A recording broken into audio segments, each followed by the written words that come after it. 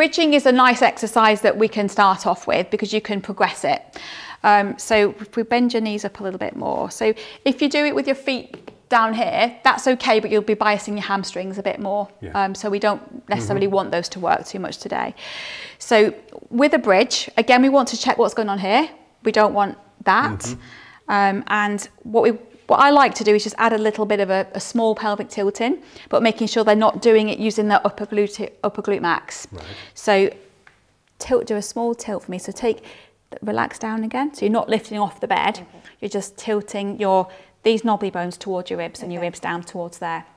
Okay, perfect. Big knobbly bones. I call them the knobbly bones on the front of the pelvis.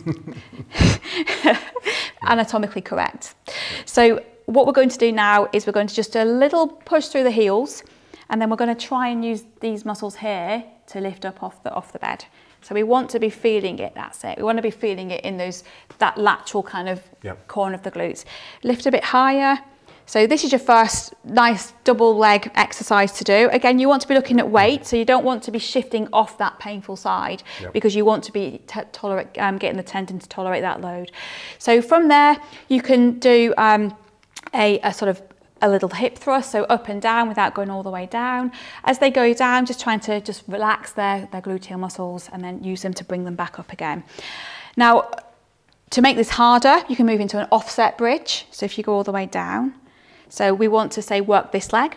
We're going to put this heel closer to the bottom. Okay, so we're now going to work this leg a little bit more. Same movement, we're going to go up and into that bridge a little bit higher.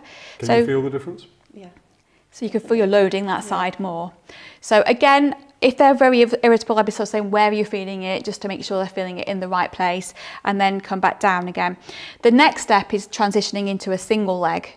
Now this is often quite hard, and often what people will do is, if you go onto one leg for me, so do a single leg bridge, so that's it, if you lift up. What they'll often do is start dropping at this point, and they can't correct it no matter what they do. So then you're kind of in a position where you think, right, we need to start moving things on, but I'm not happy to give that as an exercise. You can come down. The transitional is adding load into the bridge. So you would add load onto their tummy. So in the form of? Well, if you're in a gym, a plate would be great, but often... don't you want your patients to do this at home as well? Yes, exactly. So if they don't go to the gym, which is most common, you can use home items to try and increase the load. So if you think 1 litre, for example. Yeah, exactly, your child, get your child on there. So if you think 1 litre of water is 1 kilogram. So if you get a rucksack, you could get a large milk container, fill it with water because you don't want it to maybe spill. You can quite easily get up to 5 kilograms, if not more, by just increasing that load in a rucksack or a bag for life. Right. So that's a really nice way to start to build up the difference between double leg and single leg. Every day, 5 times a day? I would get them to do it every day, and I like them to set the reps. So really, if you're trying to build up strength in the muscle, then you want to be getting them to work.